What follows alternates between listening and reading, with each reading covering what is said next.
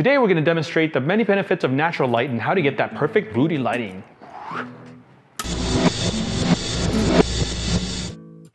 Good day everyone, we are joined today by Randy, who will be our lovely model today, and she's going to help us go through the many benefits of indoor natural lighting, aka window light. Over here, Jesse will also be helping us. Natural lighting is the simplest lighting, and you could achieve that right now. Unless it's dark. There are two main factors to consider: brightness or darkness, and then the angle of the camera in relation to the natural light. So let's start with the most obvious, front lighting. The sun is a light source and therefore it should face the model. That's the first thing people think of, and that's totally fine.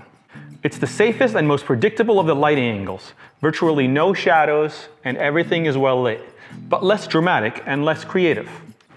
It's the natural equivalent to having flash on the top of the camera. So what you want to do is have the window behind you and the model is facing the window and you in between them.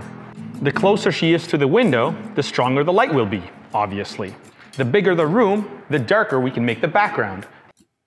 Although this is my least favorite method, it does have a big plus that the others don't. Catch light.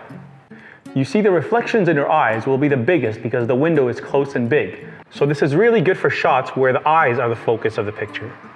Everything we shoot is as we see it, so it's pretty easy to work with. But the problem is it's flat. Since there are no shadows, there is no sense of depth. Shadows add shape and drama to a photo, and without it, it can be dull. Backlighting. This is the opposite of front lighting, where the sun is facing you with the model in between. Everything is not as we see, and that's due to dynamic range. When we look at the scene with our eyes, we can see the model clearly and we can see what's outside at the same time perfectly fine. Unfortunately, our cameras can see about a third of what we see, from the darkest dark to the brightest bright.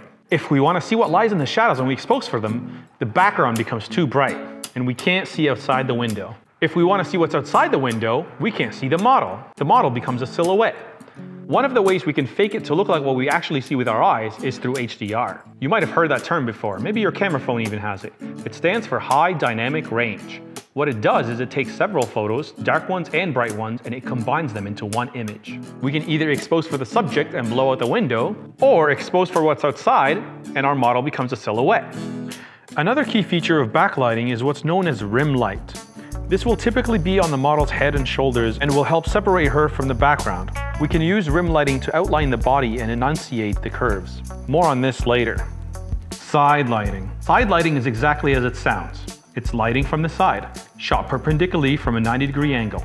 Side lighting is a lot more dramatic than front lighting because it creates deep shadows. Textures and emotions will pop out a lot more, and photos will already seem way more artsy, almost classical. And there's a reason for that. A lot of classical painters use just one light to the side of the model's face, the most famous being Rembrandt, who had a specific lighting named after him. Rembrandt lighting is essentially side lighting with one main feature, the triangle. The perfect triangle should be no wider than the eye and no longer than the nose.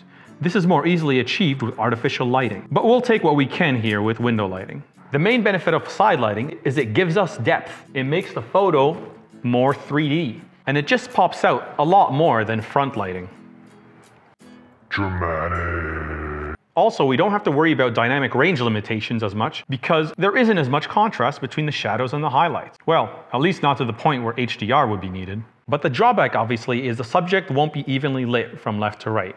The side closer to the window will always be brighter than the side away from the window, which will get lost in the shadows.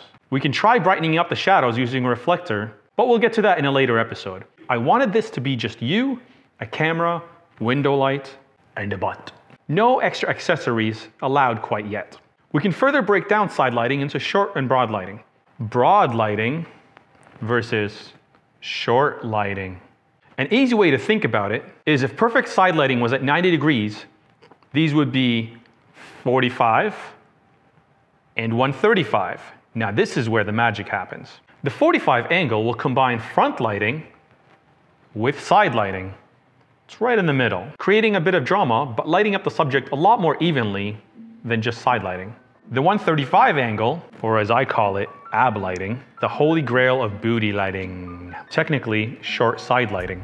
This will be mixing that steamy silhouette with rim lighting, but it will bend the rim light in a way to hit parts of the body. This is magic because any body part it hits it will define it. So even if you have hints of abs, this will make them pop out. Let's shoot more here so you can really appreciate it.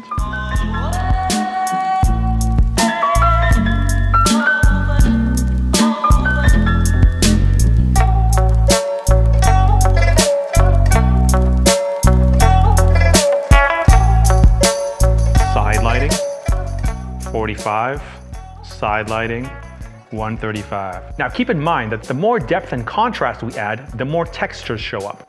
So what that means is any skin irregularities will pop out with the more dramatic setups. Any bumps, acne, wrinkles will be more prevalent in the side lighting categories. The flat nature of front lighting is really good for evening those out. A bit more boring, but a safer bet, especially for dramatic wrinkles or acne. It's a win-lose with every angle, and you gotta pick your battles. Try to figure out what mood you're going for before positioning your model. If you just got a camera for Christmas or are just in a creative rut, try to get a shot from each one of these angles. Front lighting, back lighting, direct side lighting, 45, 135. I personally shoot in a darker style, but you don't have to. This is a great exercise to understand light, and winter light is the most diffused and flattering. So get practicing. And if you want to show off what you have learned, tag Mystery Bum Lighting for your chance to be featured in a future episode. Anywho, if you enjoyed this comprehensive yet basic tutorial, slap that like button. If you want to see more, subscribe and comment any questions you might have about this episode or what you want to see me tackle next. Thanks for watching. Bye-bye. I know.